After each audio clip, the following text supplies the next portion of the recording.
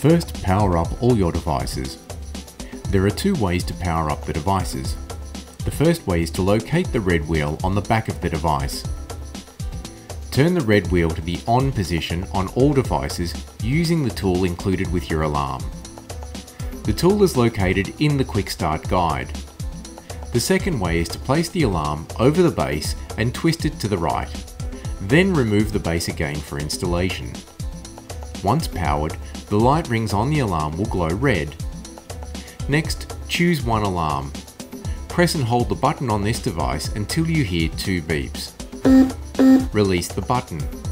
You will hear "Searching for other devices." The light on the device will pulse green and you should hear a continuous sonar ping until all the steps on the device have been completed.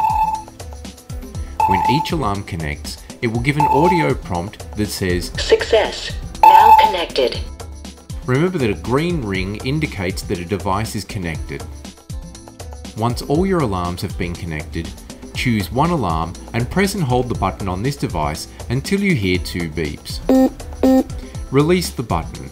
The sonar ping will stop and the device will announce, "Setup complete." It will also tell you how many devices are connected to your network. 2 devices connected. Note that if a device does not connect within the first minute, you will need to reset the device and try again. To reset an alarm, press and hold the button on the device for 8 to 9 seconds or until you hear 3 beeps. Release the button and you will hear the message, "Resetting wireless settings." The light ring will flash green once and then it will pulse red. You will hear the words, "Ready to connect. Follow Quick Start instructions."